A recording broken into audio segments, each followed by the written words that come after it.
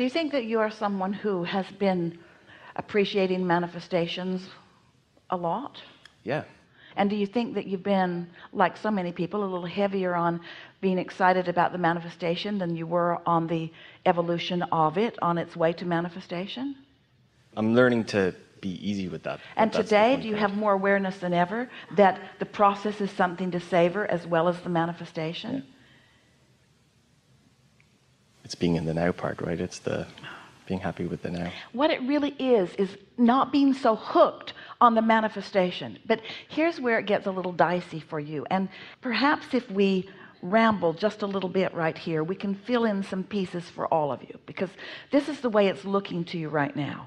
All right, Abraham, I wanted something and I thought I had it, and I liked what I thought I had, and then it went away, or then it didn't turn out to be what I thought that it was.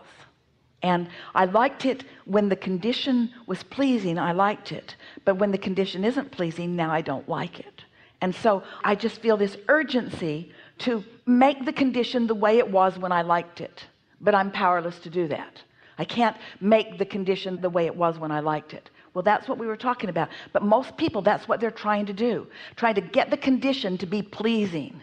And we want you to figure out how to be pleased apart from the condition. That's what unconditional is. Find a way to be pleased on your way to something, not need to be all the way there in order to be pleased.